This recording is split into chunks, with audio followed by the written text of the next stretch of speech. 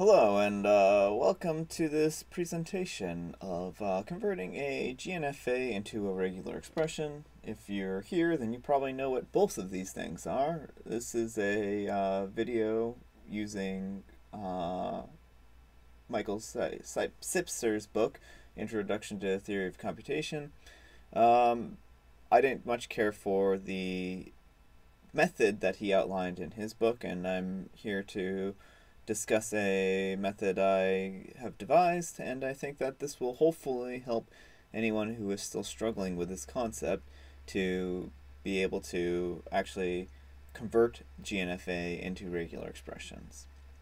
Now, GNFA are a type of finite state automata, which are, basically have regular expressions along their edges. So let's get straight into it. For this, I'll be using a tabular form of the GNFA. I decided to go with this method because I thought that a table made things a little bit clearer, a little more concise, and a little easier to read. My epsilon transitions are as you would normally expect in a GNFA. So in this case, you can see we have the two GNFAs here. So these are identical. Q0 goes to Q1. You can see that Q0 goes to Q1, and that's actually what these arrows represent here. We're going across and then up. And then, say, for instance, if we want to see what Q1 does, we can say that Q1 goes to Q2, Q1 goes to Q3, and it uses the regular expression A to go to Q2 and the regular expression B to go to Q3. And yes, again, these are regular expressions along the edges.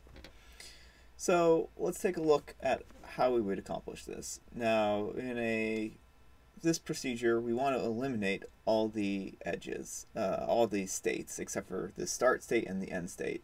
And the main difference between a not a regular expression, but a NFA and a GNFA, one of the important differences is that they have one start state and one end state, so accepting state. So you have to actually convert any NFAs that you are trying to convert into this form.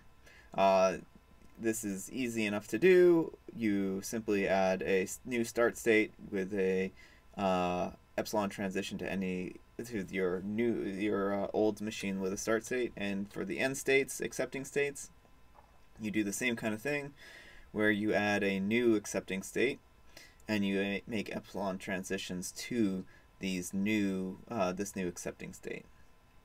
So first thing that we have to do to convert this GNFA and eliminate our Q1 is we have to identify all the transitions in and out of Q1.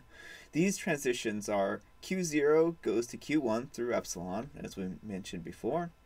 Then we also can see that Q2 goes to Q1 through alpha. Q3 goes to Q1 through beta.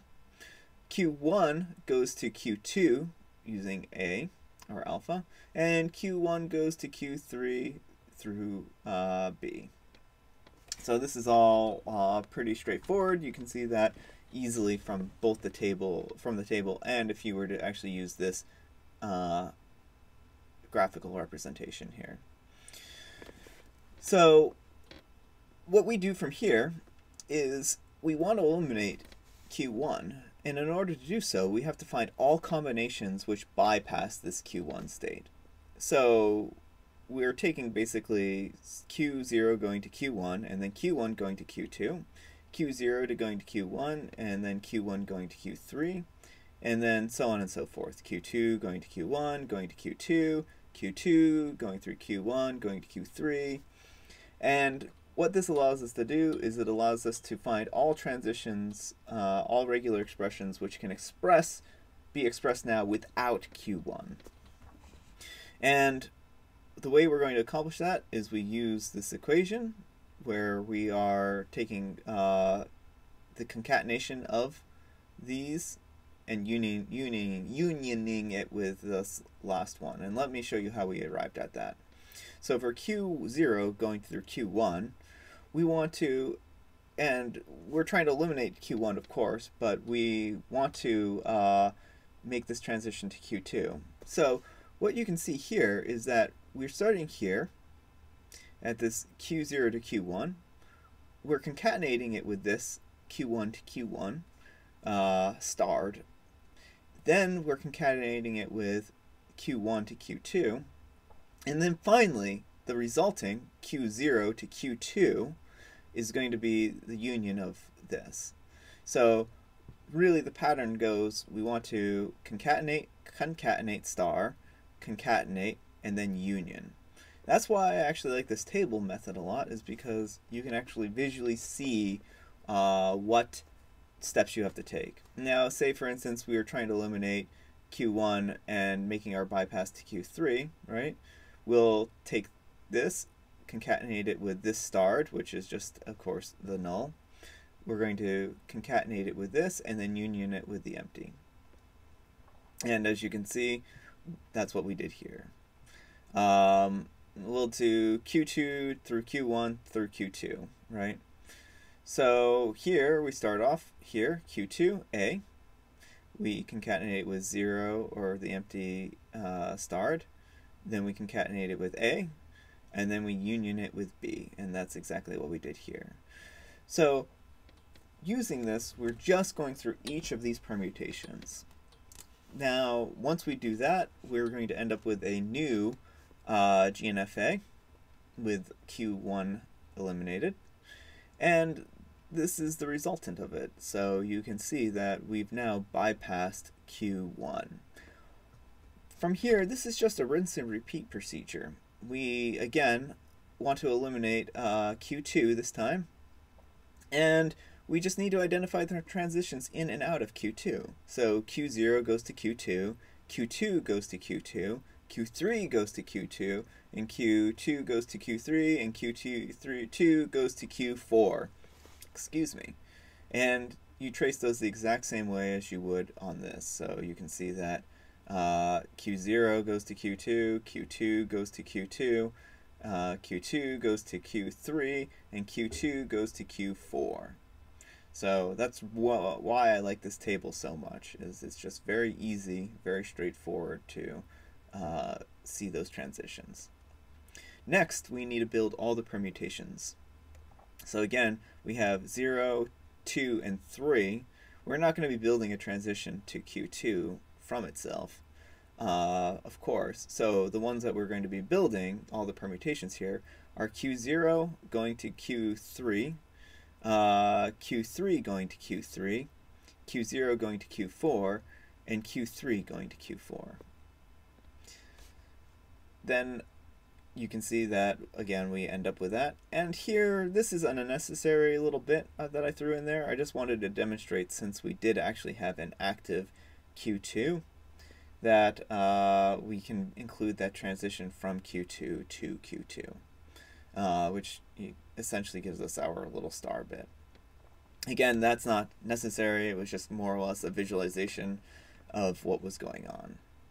So again, we do the exact same procedure here. If we're trying to figure out Q0 to Q3, we need to start off at Q0 and we need to end up in Q3.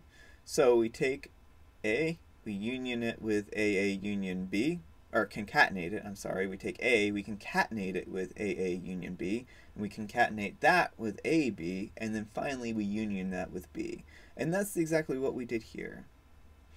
Again, I'm not going to bore you with all of the details here, but again, if we were trying to bypass going from Q3 to Q4, for instance, we would start off saying, well, we want to go from Q3 to Q4, so, and we want to do that through Q2. So we'll take this BA union A, concatenate it with this AA union B, concatenate it with this epsilon, and then union it with this other epsilon. And that's exactly what we did here. And this will result in a new GNFA. And as you know, probably can guess from now, we're going to rinse and repeat this, and that's going to result in this final regular expression.